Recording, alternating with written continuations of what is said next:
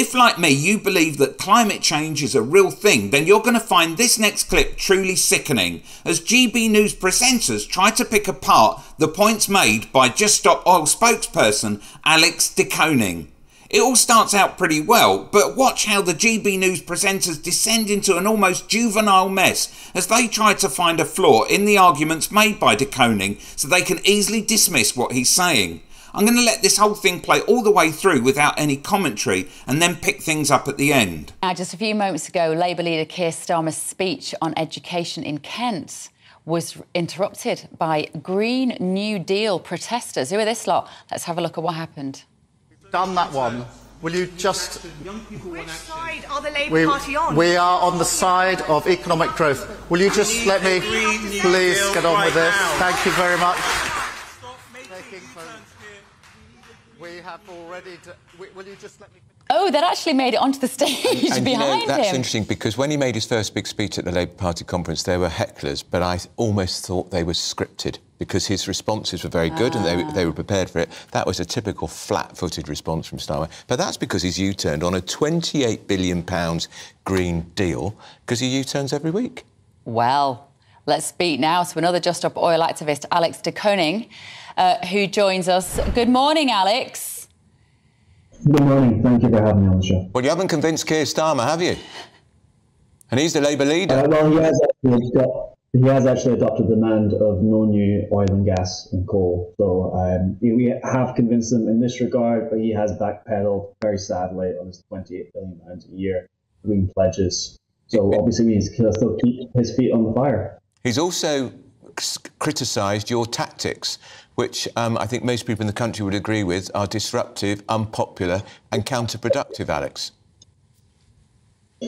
I mean, doing disruption for disruption's sake is obviously terrible, and there's no excuse for that. But this is not disruption for disruption's sake. We're trying to raise the fire alarm.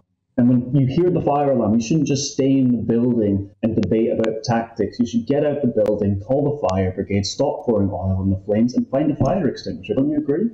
OK, how long have we got, Alex? I mean, literally, how long do we have until the planet is unrecognisable? How urgent is this?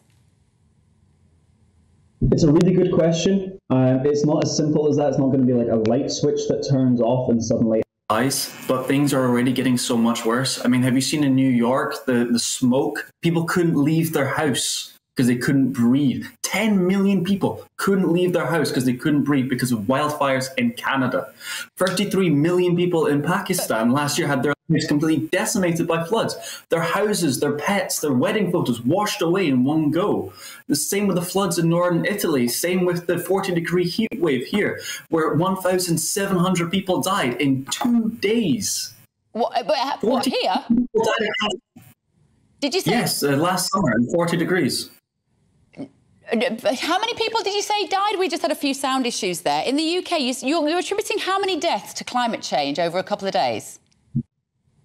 During our 40-degree heat wave last summer, 1,700 people died. Where did you get that figure from? Well, where did you get that figure from?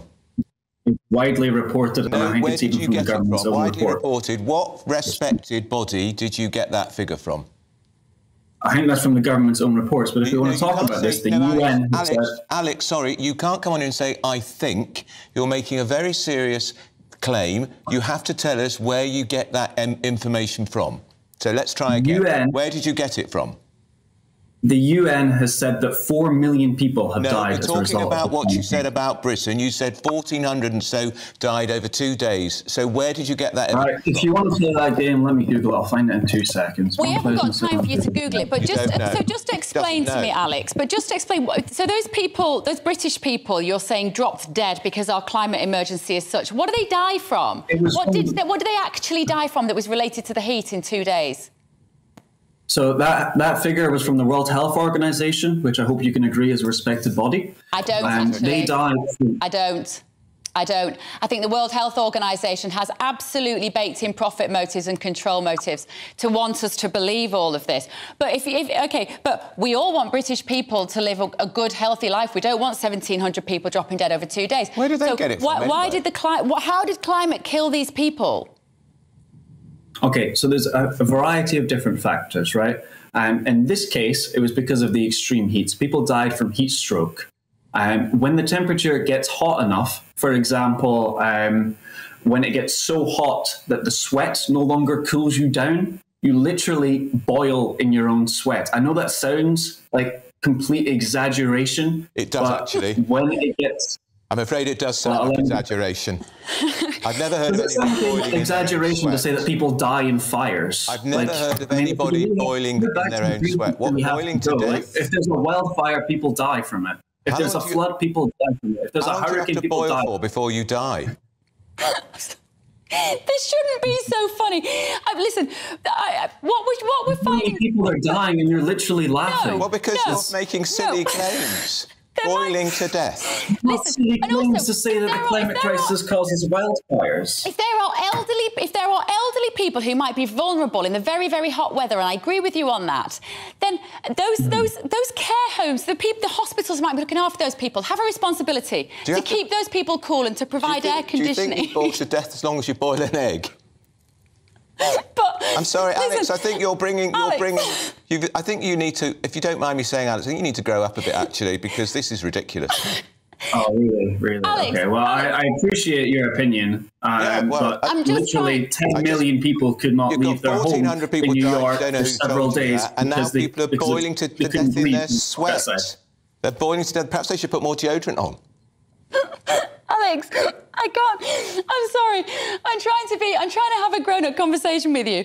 The impact of Just Stop Oil protests is that you are alienating. This is the thing. We find you kind of hilarious. When a man goes onto the court at Wimbledon and throws a jigsaw around, it doesn't make us buy into your perhaps well-intentioned ambition to save the planet. You're losing the room, mate. It's not an opinion to say that the climate crisis is killing people. I can't believe I'm having this conversation. Alex, why a jigsaw? I don't think I've ever seen a jigsaw gaily distributed around a tennis lawn in a high-profile climate change protest captured on TV.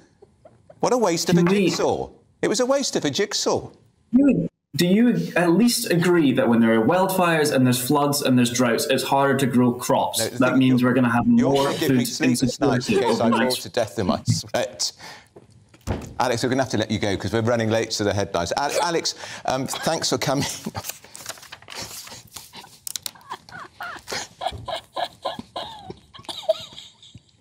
We've got to go to the news. Alex, thank you so much for joining us. So, what are your thoughts about the presenter's truly behaviour? I'd also really like to know what you feel about Just Stop Oil's tactics. Are they working?